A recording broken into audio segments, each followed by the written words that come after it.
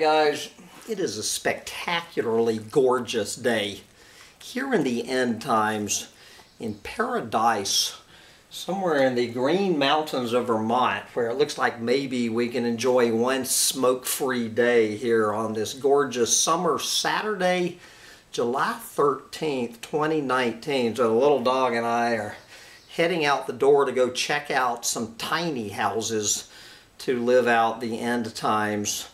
I'll keep you posted on how that all goes. Before I go, I just want to share one of the great "We Are So Fucked" doomsday headlines that I have received this year. But oh yeah, before I go, I do want to send out a big thank you to kind-hearted Tribes member Robert Miller for his kind donation to help getting Sancho back on his feet. And Robert, I will be seeing you soon, but before we head out the door with the little dog, this is, I'm sorry, I cannot remember the alert Tribes member who might have found the most "We Are So Fucked" doomsday headline of 2019. And I'm reading this, I just got out of the shower pulling another tick off of me, no doubt. I've pulled probably 12, 15 ticks off of me the past few weeks. I no doubt have some fatal disease. So I don't know if it was this guy or not. I don't think so. Take it away. Ars Technica. Ars Technica, whoever they are. This is from their extremely worrisome files. You know, all these different, they have an extremely worrisome dispatch. Savage tick clone armies are sucking cows to death. Experts fear for humans. Spreading invasive tick spawns without mating and can transmit deadly diseases. All right, take it away. Ravenous swarms of cloned ticks have killed a 5th cow in North Carolina by exsanguination. Exsanguination, that is, by draining it of blood. The state's Department of Agriculture and Consumer Service warned this week. Experts fear that the blood-thirsty throngs of ticks, which were first noticed in the United States in 2017, will continue their rampage, siphoning life out of animals and eventually transmitting diseases, potentially deadly ones, to humans.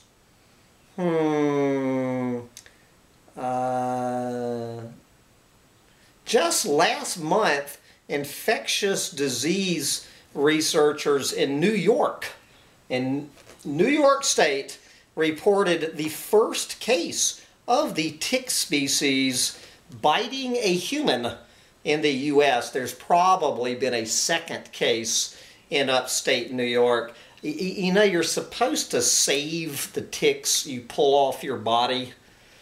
Good God. Imagine, I just want the little fuckers off. Like this one in the damn shower. He went sailing off in the shower spray. Thank you, upstate New York. The finding was, quote, unsurprising given the tick's ferocious nature, according to Bob S. Pritt, director of the Clinical Parasitology Laboratory in Mayo Clinic, and it is, quote, extremely worrisome for several reasons. Pritt wrote in a commentary for the journal Clinical Infectious Diseases. Here's what we're talking about, guys. I don't know if the one I I didn't have my glasses on. Good God. The tick called the Asian longhorned tick was first found terrorizing a sheep in New Jersey in 2017 and has since established local populations in at least 10 states since it sneaked in.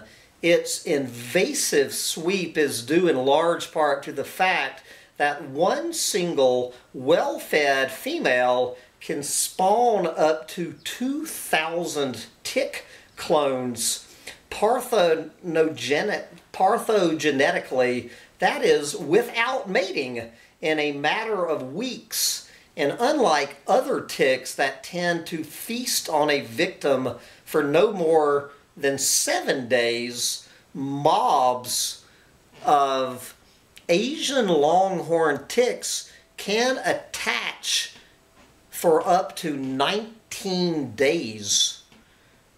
Bloody blitzes. According to the new report out of North Carolina, the latest victim there was a young bull in Surry County at the border with Virginia. At the time of his death, the doomed beast had more than 1,000 of the ticks on him. The official cause of death was acute anemia, which is typically associated with severe hemorrhaging. The bull's owner had already lost 4 other cattle in the same way. You think this clueless fucking moron might keep a better watch on his cattle. This case echoes the first report of the tick, which stalked a sheep paddocked in an affluent neighborhood in New Jersey in August of 2017.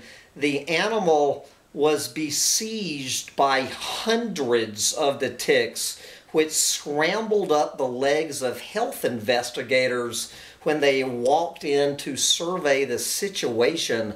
Since then, researchers at the National Veterinary Services Laboratories looked back through their tick samples and discovered a larval, one of these little guys,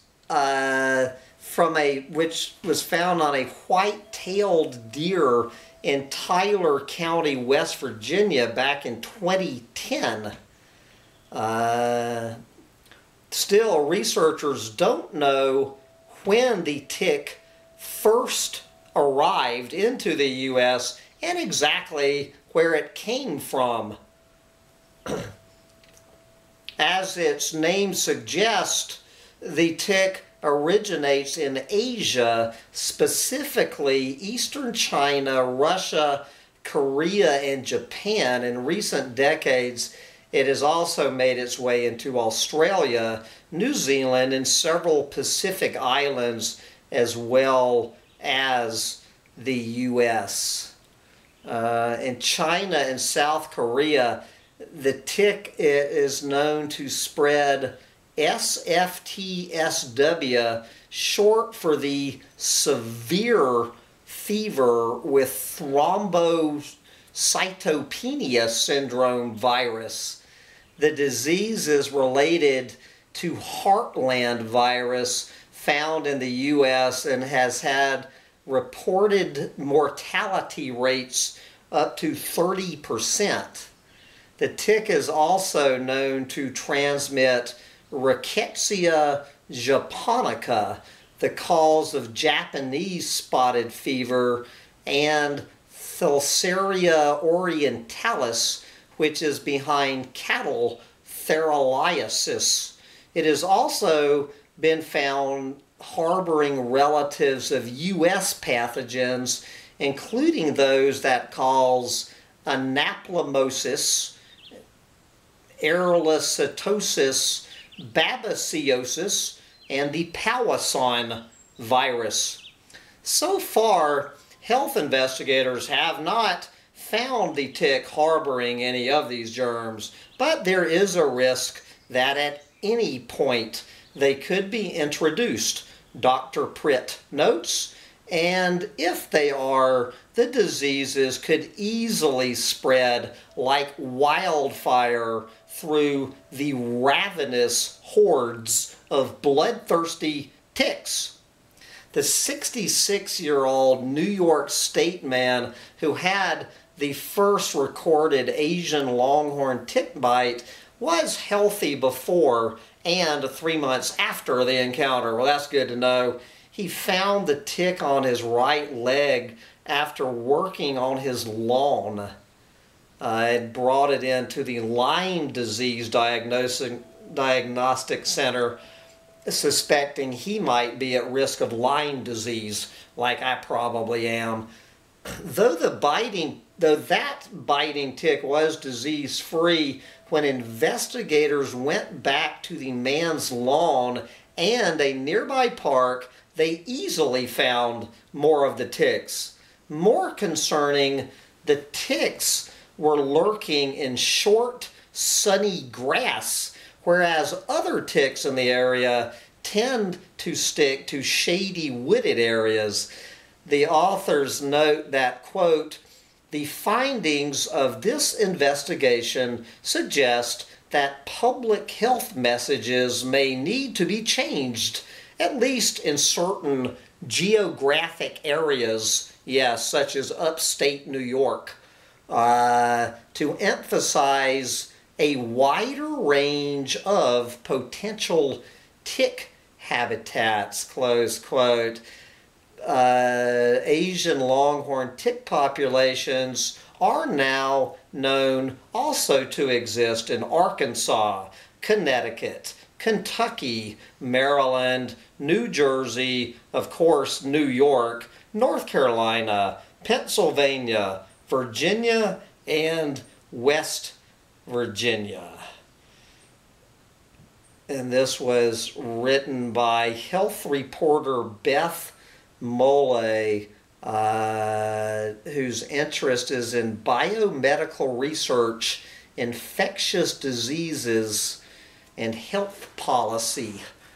She has a PhD in microbiology, and if you enjoyed that story, you might also enjoy the story U.S. invaded by savage ticks that suck animals dry and spawns without mating.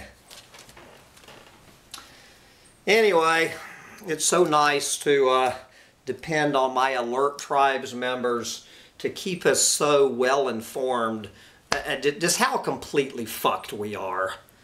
And here I go with another, right about where this target is where I pulled off my whatever number tick, as I will probably be dead by some fatal tick-borne virus. Put me out of my fucking misery.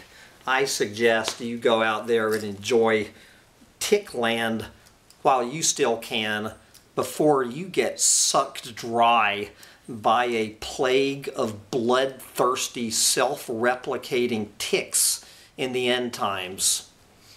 Bye, guys.